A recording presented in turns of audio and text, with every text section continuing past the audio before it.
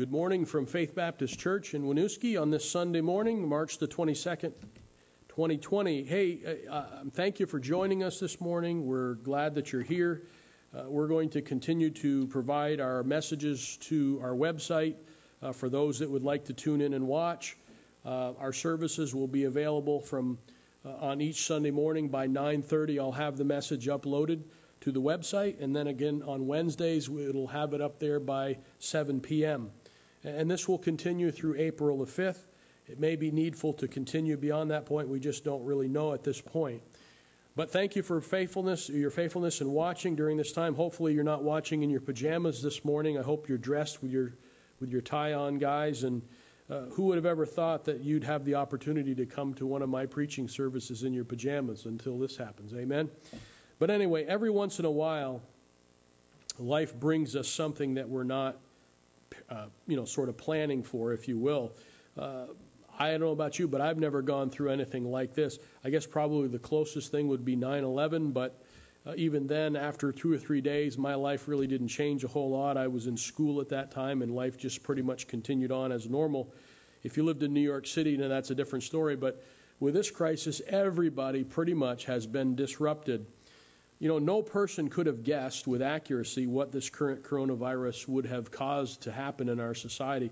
If I'd have told you 2 months ago that you could not have a roll of toilet paper available to you, you probably would have thought I would have been crazy. But here we're in the midst of this trial, and these types of things are already happening.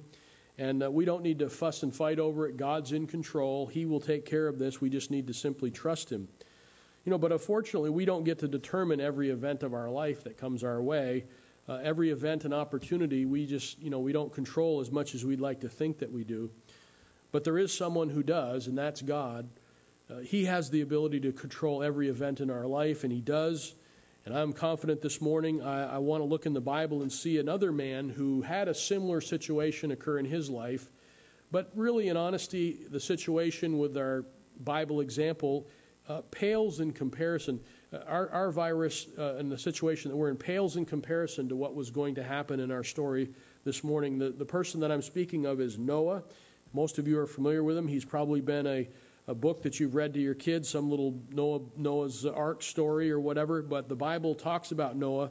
It's important why Noah is important to the Bible. I'm going to tell you a little bit about that in the end. But this morning I want you to see an event that occurred in the life of a man named Noah. You could say without risk of embellishment, Noah's was a real crisis. And when you compare what we're going through today with what happened with him, I'm not really sure that there's a comparison. We might think so, but really, in honesty, there's not. At least for Noah and his family, their life was about to change forever in a drastic way. Folks, listen to me. This current crisis pales in comparison to what Noah was about ready to experience. Let's read what's happening in Noah's world when the crisis came. First of all, let me tell you, Noah was 500 years old when God brought him the news of the impending crisis. He was married and the father of 3 boys. In verse 13, Noah gets the details from God of his impending crisis. He is a man who he fears God, he trusts God, he obeys God, and God said to him that he was that he had found grace. But let's just read verse 8, chapter 6, verse 8.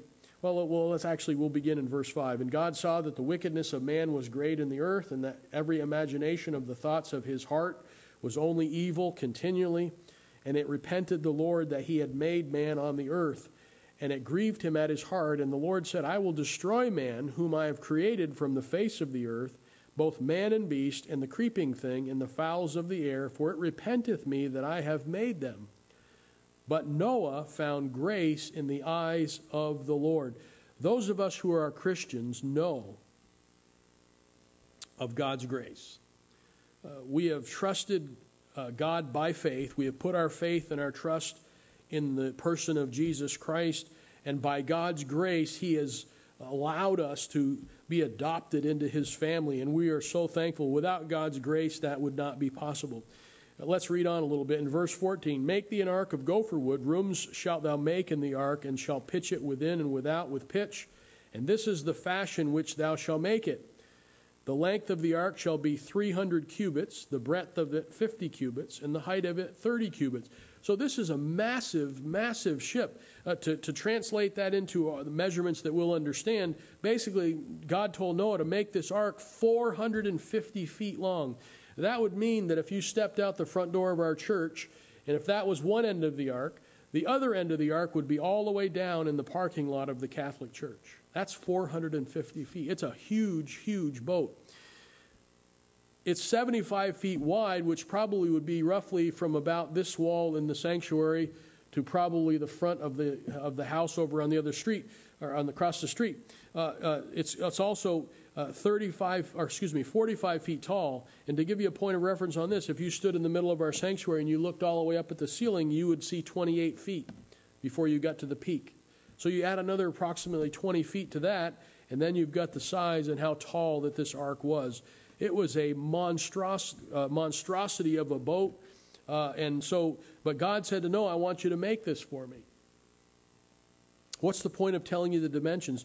Well, if it wasn't bad enough that Noah was told in verse number 5 that God was going to destroy the earth, and in verse 7 he says, the Lord said, I will destroy man whom I've created from the face of the earth, both man and beast, every creeping thing, and the creeping thing I should say, and the fowls of the air. God was going to destroy everything except Noah and his family. And on top of that, he gets that news from God, and God said, then, by the way, I want you to build this huge boat. God told Noah that all of his friends, all of his acquaintances, everyone that he'd ever met, everyone that he'd done business with or traded with or fellowshipped with, outside of his immediate family, they were going to be wiped off the face of the earth. What a crisis. Put yourself in Noah's position and think about what that must have been like. Having that kind of a burden dropped on you. That's why I said when we began, this crisis that we're in really kind of pales in comparison. Our greatest problem in this corona crisis is to stay healthy, which most of us do anyway, just by, normal living. And the other crisis we have is whether we're going to get bread at the store. I mean, this is really a silly thing when you think about the crisis of Noah's day compared to the crisis of today. But God goes on and he says to Noah, I'm going to take away all your friends, every animal, every creature, except the ones that I tell you to bring into the ark. He then tells Noah to build this huge ark. By the way, Noah wasn't able to call Home Depot, order all the materials, the ladders, the scaffolding, and all the things that he would need. He had to come up with all of this on his own. Now understand, Noah was a man of God because God was using him mightily to accomplish this. So certainly Noah was operating in the power of God because God never gives us a task that he doesn't give us the ability to accomplish. If he did, he would not be just. Noah would first have to gather all the supplies to build the ark. And needless to say, he was in the midst of a crisis. He had just been told everybody he cares about outside of his family is going to be gone. But God says, still, I want you to build this ark for your family. It's going to be the salvation for your family. So when we come to verse 18, we see the following reassurance from God, where God says, but with thee will I establish my covenant. That's important. And thou shalt come into the ark, thou and thy sons and thy wife, and thy sons' wives with thee. God was telling him to, at some point future, I'm going to tell you to go into the ark. I'm going to shut the door, which signifies that God is in control of who's saved and who's not. And he's going to shut the door, and no one else is going to get in that ark, no matter what they say, no matter what they do. I can imagine, just in my mind's eye, we don't see this in the scripture, but I can imagine the day that the ark and the door was closed. Can you imagine the people that lived around Noah? Wait a minute, take us with you, especially when the water started to come up on the face of the earth, and all of a sudden people were swimming for their very lives. I can imagine they were probably banging on the door, let us in, let us in.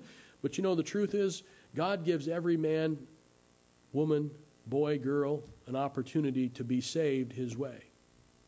And once that way is taken away, there'll be no chance to be saved after that. I'm telling you this because the story of Noah's Ark is much deeper in theology than what we really understand at times. Folks see it as a nice children's story, but there's more to it.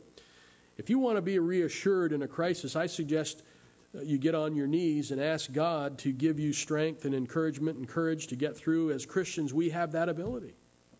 The lost world doesn't have that ability. They can't get on their knees before God and say, Lord, would you help me with this? Would you help me with that?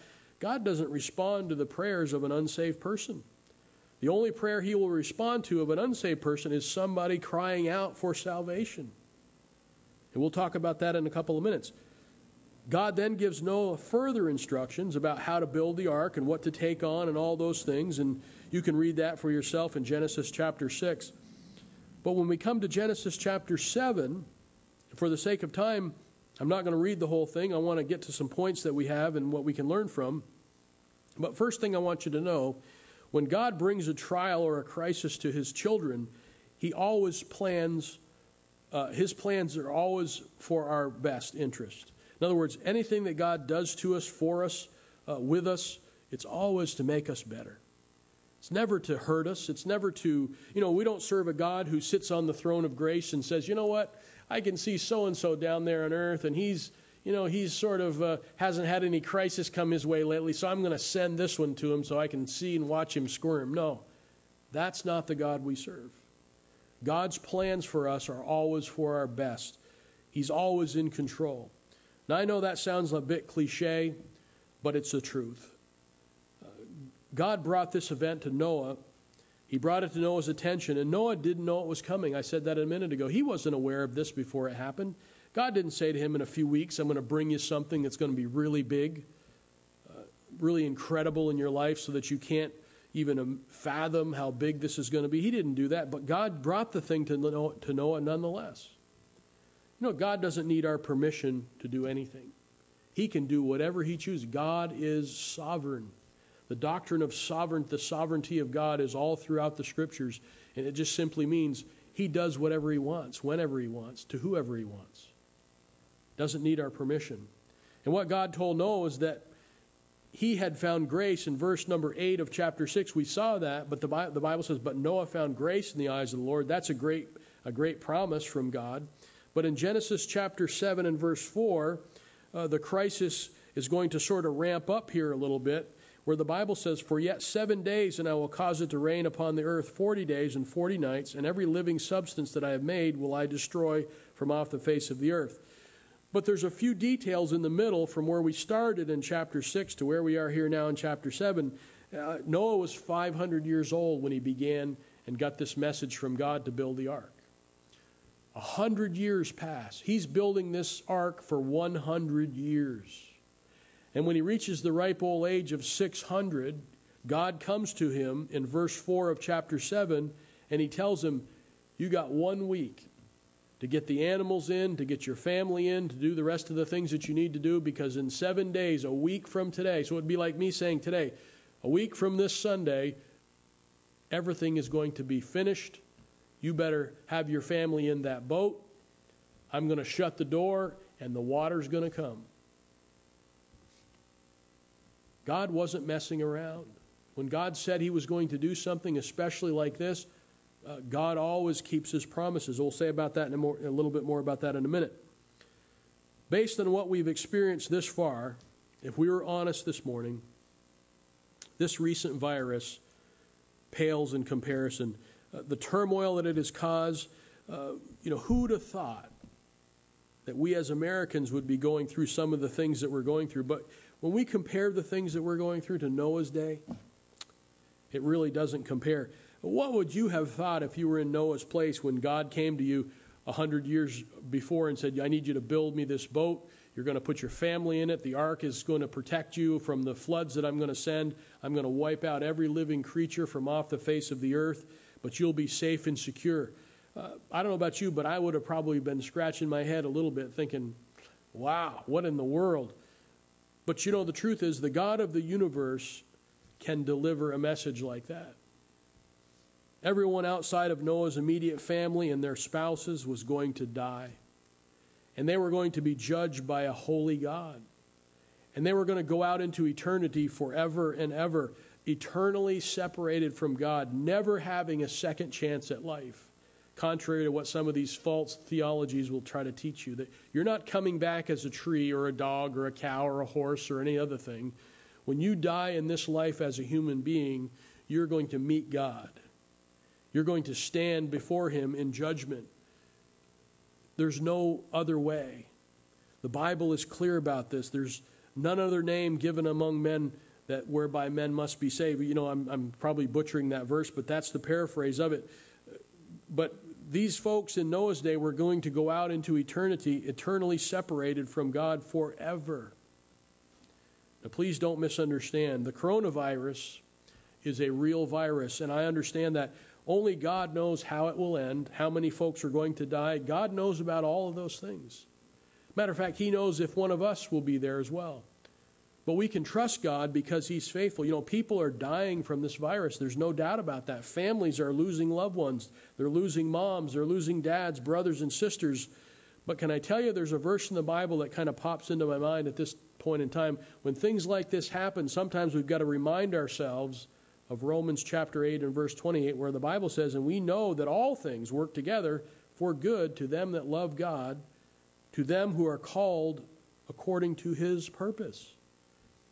We cannot, in our human frailty, know everything. But God says here that we can know this one thing. He says this: you can know that everything that happens to you in this life happens for good.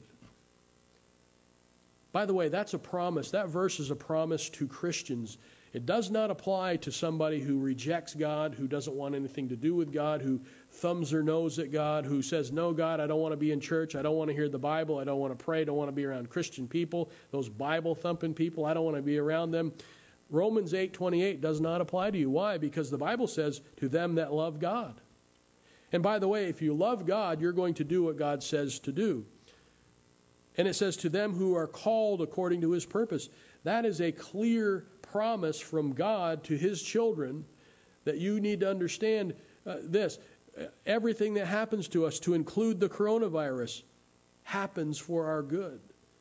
I don't know what it will be, but God will bring good out of this virus for us Christians. Hey, if nothing else, He's slowed us down a little bit. We live hectic lives. We're kind of constantly coming and going. Hey, many folks have been slowed right down by this thing. Maybe that's what God's trying to accomplish. Maybe He's trying to get us to slow down and think for a second about who He is and who we are. This verse is God's promise to Christians that God has our best interest at heart. No matter what the circumstances, God can be trusted. Back to our text, Genesis chapter 7, verse number 6, the Bible says Noah was 600 years old when the flood of the waters was upon the earth. So God comes to Noah. He said, 7 days I'm sending the water. That is at the time when Noah is 600 years old.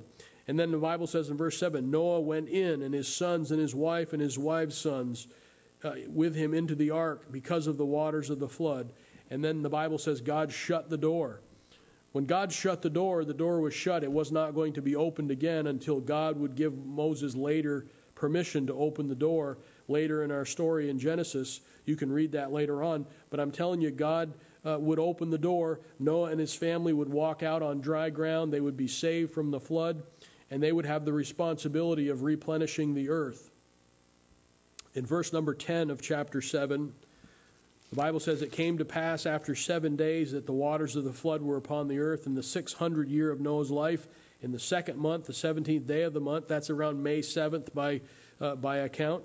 The same day were all the fountains of the great deep broken up, and the windows of heaven were opened, and the rain was upon the earth 40 days and 40 nights. Most folks don't realize this, but Noah's Ark was a very important symbol. You might say it was a shadow of future blessings that would come a few thousand years later.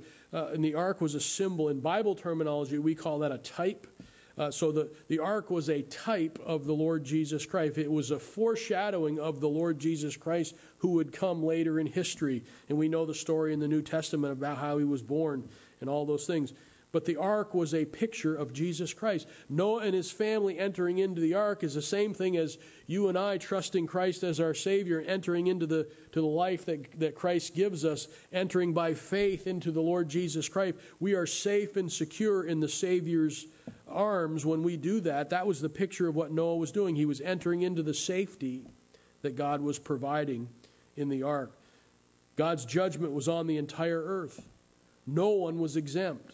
And Noah and his family found grace in the sight of God. God's grace is available to every person that's ever born.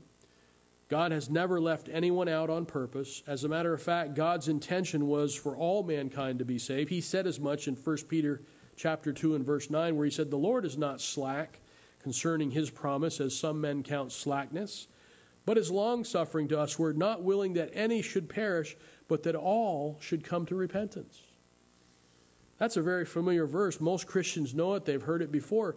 But the verse after it also tells us a story where it says this. 1 Peter chapter 2 verse 10 says, "But the day of the Lord will come as a thief in the night." We've heard the stories before of how the Lord is going to come back, okay? He's going to make a couple of trips back, as a matter of fact. The first time he comes, he's not going to step down on the earth with his feet. He's going to be in the air. And those of us who are Christians are going to rise and meet him in the air. And the Bible says, "So shall we ever be with the Lord." Not only that, but those that have died in Christ, those Christian people who have trusted Christ as their Savior, their bodies are in the graves today. But I'm telling you this, their body will be reunited, and we will meet them in the air, and we will go together with the Lord Jesus Christ, receiving our glorified bodies to live eternally with him in his presence forever and ever. And so 1 Peter chapter 2 says, "But the day of the Lord will come as a thief in the night." That's talking about the second time that the Lord comes. Christians will see the Lord in the air. No other person that's on earth at the rapture, which is when the Lord comes the first time to take his children away, nobody but Christians will see the Lord. Man will be about their business on earth. Nobody will see him, but we Christians will, because what the Bible says is we'll hear the trump of God, and the dead in Christ shall be raised first, and we which remain and alive will meet them in the air, and so shall we ever be. But when the Lord returns in 1 Peter chapter 2 and verse 10, the Bible says, "As a thief in the night, in which the heavens shall pass away with a great noise, and the elements shall melt with a fervent heat, the earth also and the works that are therein shall be burned up." But what I want you to know, if you're still on earth at that time, your opportunity for salvation has been missed. All that you have to look forward to at this time, if you're alive then, is God's judgment. And you will not survive God's judgment. Your soul lives on forever, and for us Christians, we'll be living forever with the Lord. But those that are remaining on earth that do not know the Lord as their Savior, they will spend their eternity in a place the Bible calls the lake of fire. Hell is a real place. The lake of fire is a real place. And anyone who does not trust Christ as their Savior will spend all eternity there when they die. That's what the Bible teaches. It's not me saying that. I'm not making this up in my own mind. This is what God's Word says. If you're here on earth when the Lord returns at his second coming, you've missed your opportunity by about 7 years. You'll go out into eternity separated from God forever. The Bible is clear about this. Not many things are sure in this world, but I'll tell you this morning, that's a sure thing. People tell me all the time, "Well, do you really believe that a holy and loving God is going to treat mankind that way? Do you think that a holy and loving God is going to condemn mankind for their failures and their mistakes and all the things that the world calls them these days?" The Lord isn't condemning them. He's provided an opportunity for them to be saved. It would be one thing. The only way we could call the Lord guilty of condemning mankind for their mistakes is if he didn't provide a way to escape. But he has provided a way. He's provided a way for everyone to be with him for all eternity. But you have to choose it by faith. You have to make a conscious decision to choose Christ. And the sad truth is most people are unwilling to do that. Why? Because they think, hey, you know what?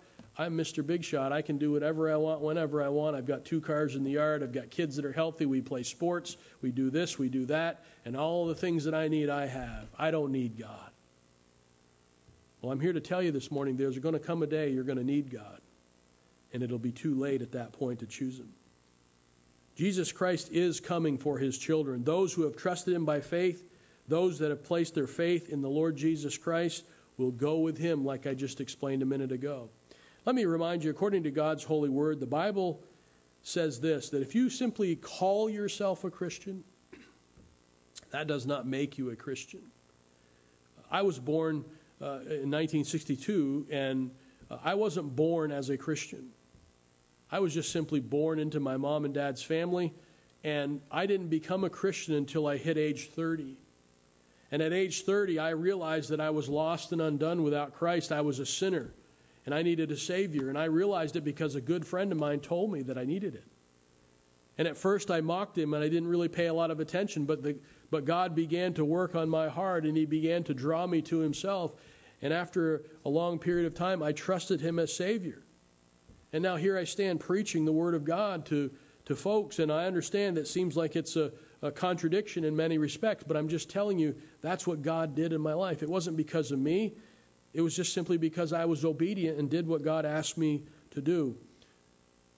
You can't become a Christian by simply calling yourself one, no more than you can become a car if you hang out in the garage all the time. Christians are born again. They're people who have trusted Christ by faith. They've put their faith and trust in the Lord Jesus Christ, and they're saying to us and saying to the world, I'm not ashamed. I am who I am, and I am a child of God. I don't have to worry about anything anymore because God has my back, and He'll take me through whatever crisis comes my way. You know, Noah's was a real crisis. And when he was summoned by God to be a man who would protect his family, Noah stood in the gap for them. Noah protected his family by obeying a holy God. He protected them. He obeyed God, even when most men would have cut and run. Today's effeminate men that we have around society, too many places these days, and many are in even positions of authority, they would have panicked and they would have run like a little schoolgirl. But Noah stood his ground. Noah stood in the gap, and he protected his family. And that's a lesson to every one of us that we need to do the same. Noah trusted God at His word. And, you know, we can go through the next few weeks. We need to remind ourselves of this, of what's truly important.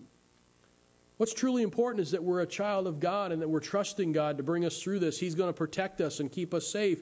And even if He doesn't, we'll be in eternity with Him forever as Christians. What a blessing.